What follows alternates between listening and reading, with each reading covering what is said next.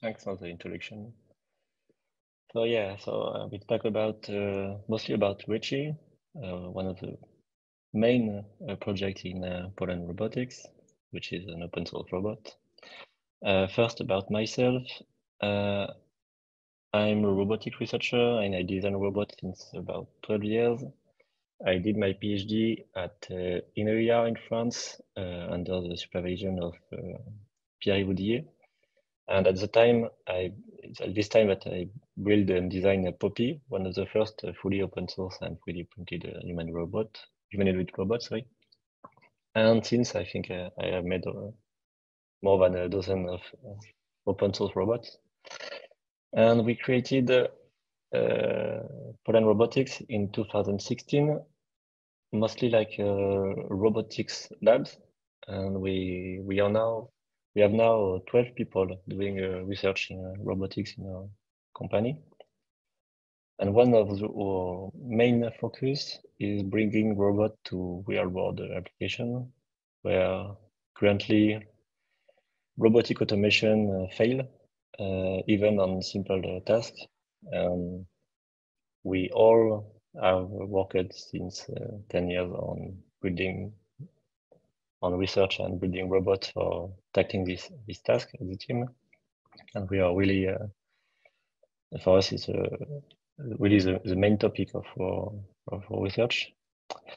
And as you know, real-world robotics is a really complex thing, as you have to, at the same time, be able to manipulate complex objects in various environments, objects that were not designed for human, for robots, but were designed for human.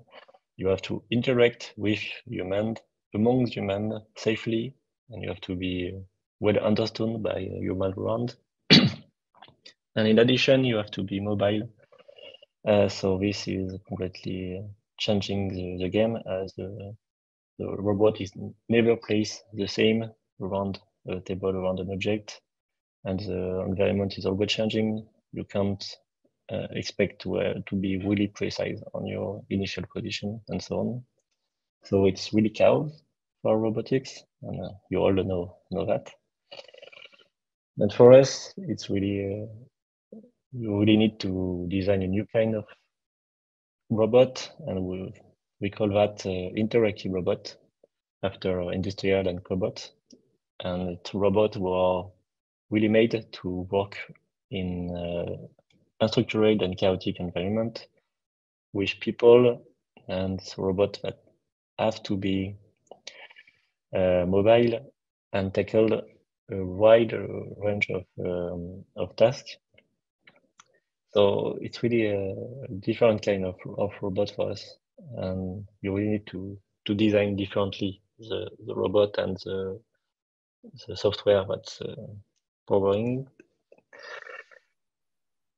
And so we have designed Reachy since the beginning of Pollen, but the official launch was in 2020. So Reachy is really an interactive robot made to really manipulate objects. It's why it's called Reachy, really to reach things initially. It's built around also interactivity with people, and also it's a fully open source robot.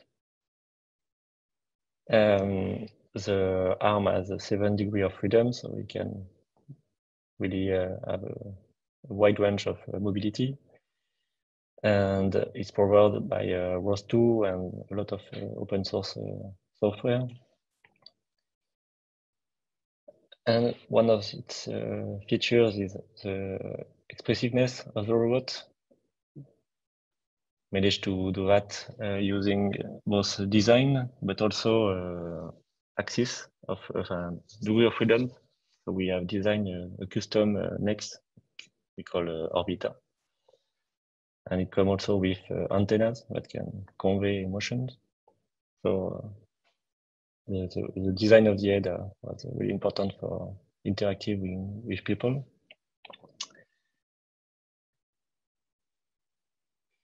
And as we want to tackle real-world manipulation, really quickly we designed a teleoperation app that help people to take the control of the robot anywhere in the world.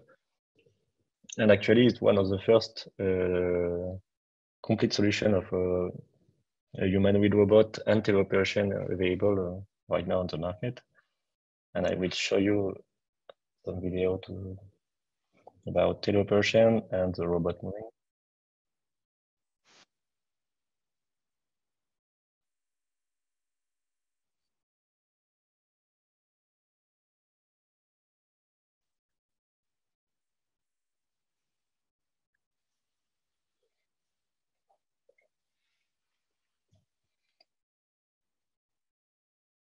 So here you can see that the robot is really following exactly what the operator is doing, and the operator can see in the headset what the robot is looking at.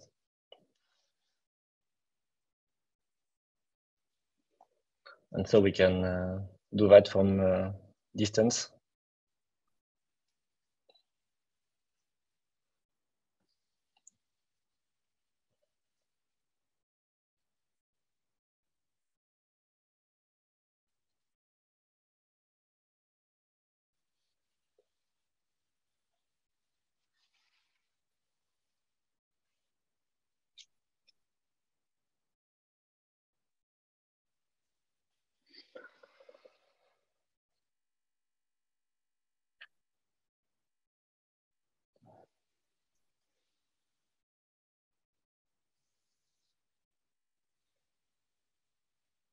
Yeah.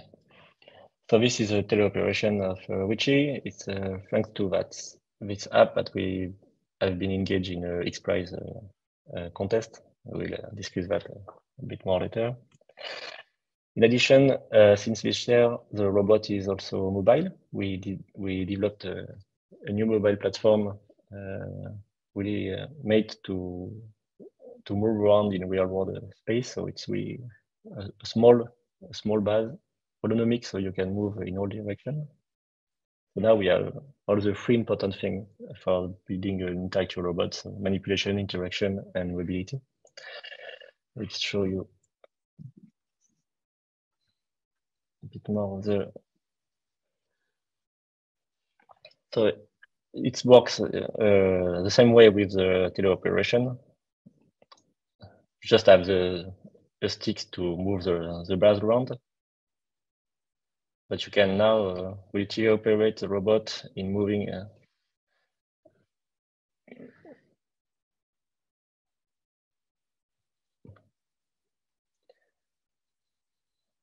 So yeah, you have see the mobile base is about 50 centimeter wide. And there is a LiDAR, so you can map the space and do autonomous navigation.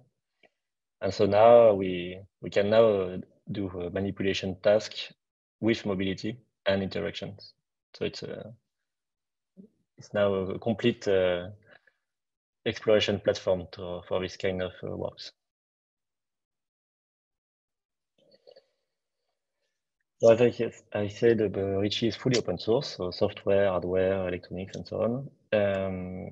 We provide all the source from our website, and you have link to our GitHubs and CAD files and so on. So if you want to go, please go there. And you may ask who is using Reachy. So currently it's mostly everyday people in university, public and private labs. And we have now about 60 Reachy in the world. And we're preparing a new one since a year now. So it's really an important leap for us because it's really redesigned from scratch to build a more powerful, agile, and reliable robot. So while the first Reachy is more a lab robot to explore real-world application, this one is really a real-world robot that has to work all the day long in a real world environment. So the arm can handle way more payload and can work all the day without breaking. And it's really made to be agile and flexible to adapt to really different kind of scenario. And we used the first ever prototype of our Reachy, new Reachy, to participate to the Xprixe competition. So Xprixe is an international robotic competition to evaluate different solutions on teleoperation, on avatar solution. So basically, teleoperating robot in a real world scenario. And we reached the second place with this robot. So we mix our new robot and our teleoperation apps. I will show you some video.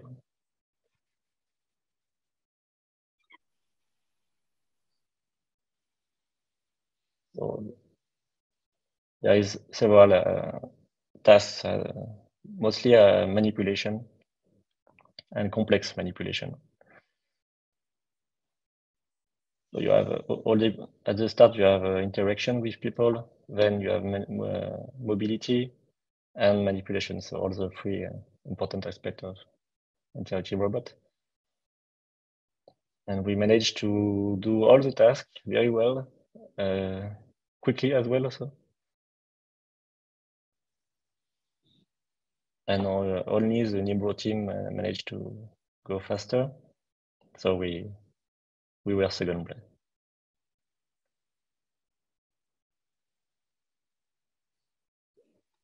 This is a kind of object you don't usually manipulate in industrial robots. So this is a rock, so really a natural object.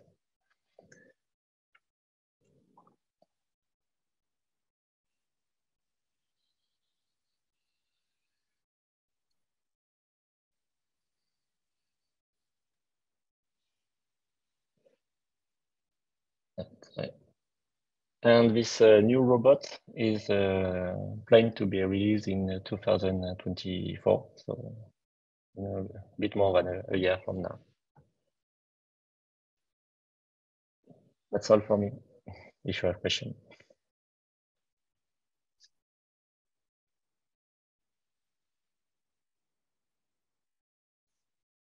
So we can get some questions from audience.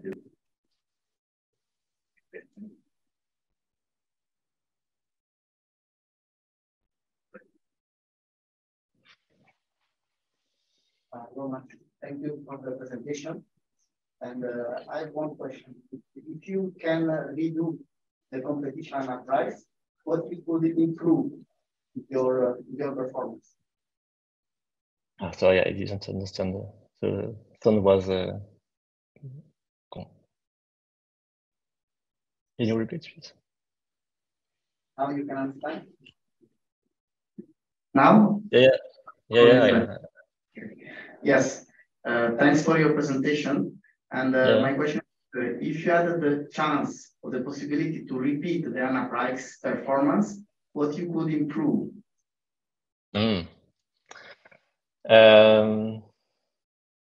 I think what we have, the main problem we had is the lack of time. So we will try to have more time to do more iteration. It was the really first iteration of the robot. I think if we add 1 or 2 iteration more, we could have go faster and maybe be the first. But really, I think it was only a problem of having enough time to do multiple iteration. I'm not sure I will change anything on the robot.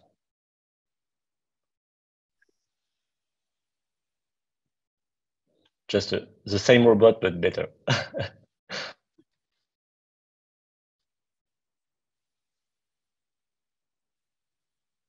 Any other questions? I have one question about your Reach 2. Do you have a plan for open sourcing your second version of the robot?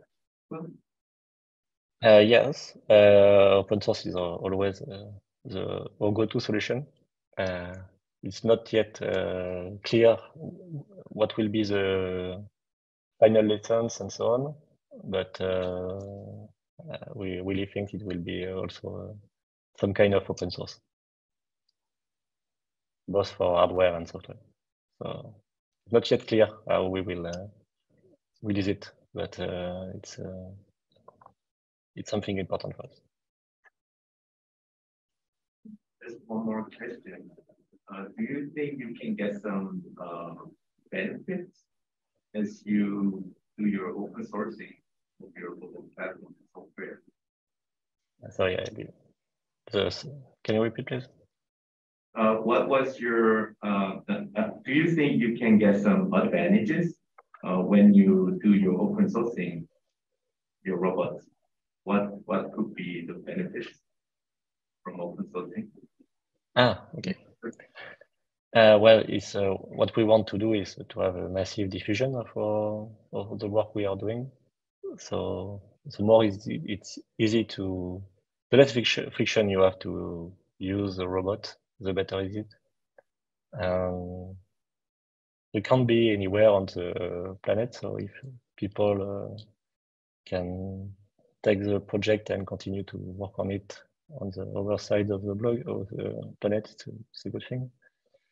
So it's really a question of having the minimum friction to use your work. Yeah. And until now, also as a company, as we are maybe the only one in the world doing this kind of thing, it's also help us as selling the robot, because people want open source and not a lot of people are willing to do open source robots. So it also help us to sell more robots. Thank you. Any other question? Then we can switch to next speaker. Thanks.